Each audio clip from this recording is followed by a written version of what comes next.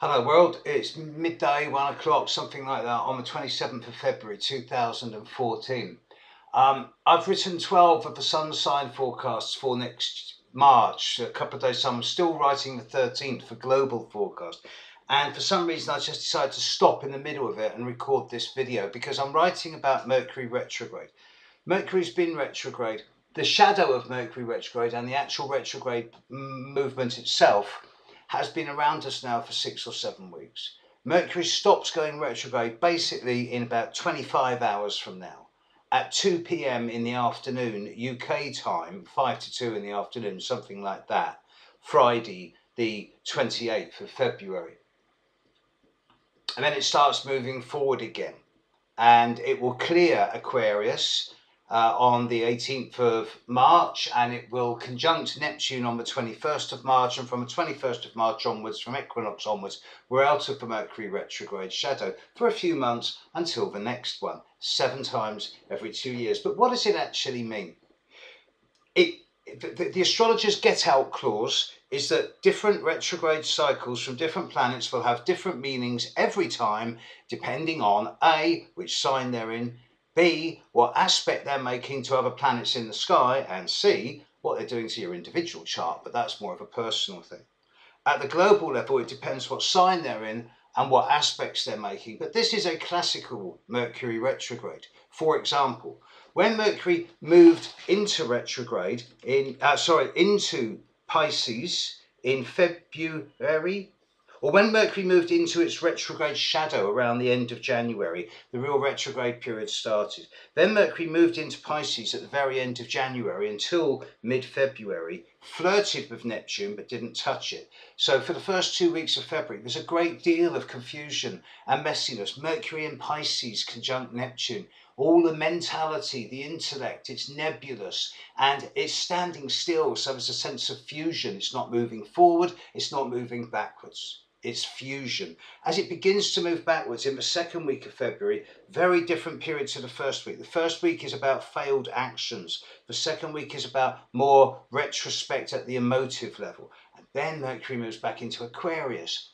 Very different energy. Mid-February through to end February, where Mercury loves being in Aquarius, even retrograde, because Aquarius is impersonal, objective, detached, logical.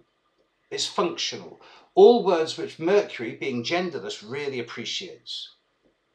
So as Mercury's been retrograde, it's got closer and closer to square to Saturn, where it's been for the last week, will be for the next week, creating a much more harder, nose to the grindstone, matter-of-fact, down-to-earth attitude about dealing with things.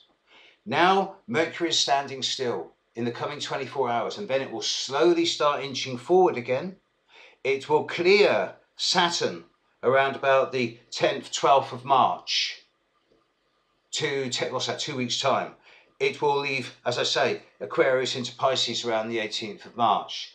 And we should find that the more we get into the second week of March, once we're through all the retrograde dancing that's coming up in the coming week, we should find that from then on, clarity and more straightforward and transparent information comes to light in a number of areas, and things suddenly start becoming much more oiled and become resolved a lot easier.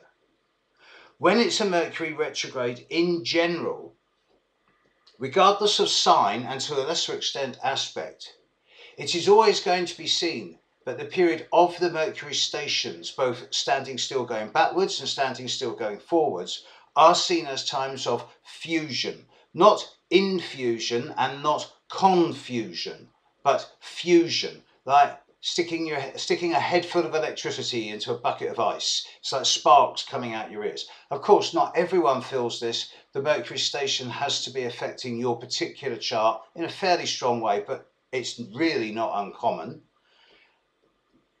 Mercury retrograde generally suggests that the value of information, of communication, of networking, of thought and of movement, the value of all of this communication process is going to be more realised internally rather than externally. Externally, you can go and play in the outside world when Mercury's not in shadow. Whilst it's in shadow, especially in this phase now as we move towards it moving forward again, It's time to start slowly walking your talk. You've reassessed, you've reevaluated while Mercury's been retrograde. Now it's time to start thinking about your choices and to start walking your talk. Hopefully by mid-March, actions will be coming. There you go. There's my take on the current Mercury retrograde. Oh, one last thing. I've been playing with this. Cycles. If you're unsteady, turn off now, right? This is a truncated dodecahedron.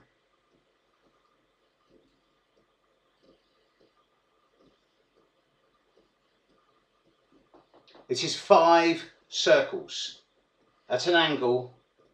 And if you really want to know what a Mercury retrograde is like for an astrologer, it's like this.